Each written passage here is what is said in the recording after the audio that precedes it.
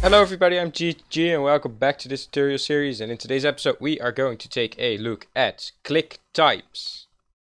As you can see, we're inside the plugin of our last episode, and to distinguish between different ClickTypes is rather easy inside the inventory click event, because all we have to do is just do if e dot is right click, and then we know if it's a right click or a left click.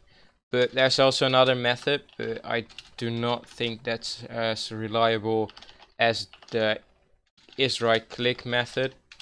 You can also do e dot get click and then you get the click type, but I rather use e dot get e dot is right click and then just do like this message, and then don't steal my apples with your right click, and then over here just do else, and then if it is not a right click then we just keep sending the same message.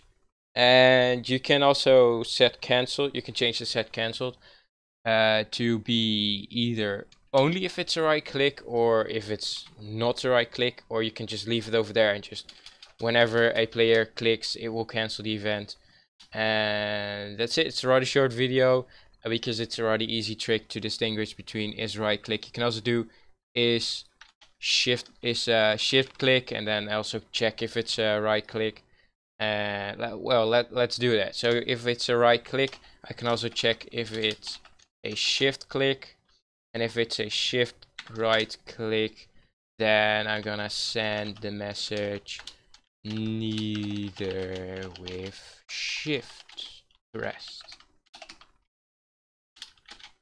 And that's it for the coding part. It's easy to distinguish between click types. As you can see, there's no need to do e dot get click or something like that. It's just all neatly organized inside the inventory click event. Let's go check it out on the server. Reset Mike have now started up the server, and let's go take a look at it. And if everything works alright, I can just type in /inventory and left click, don't steal my apples, right click, don't steal my apples with your right click, and now I'm holding shift and I right click again, neither with shift pressed. And that's it for today's episode. Hope you enjoyed. If you did, leave a like. If you want to see more, subscribe. Any feedback or suggestions, there's a link to the Discord channel in the description box down below, or just comment something. Hope you enjoyed. Thanks for watching.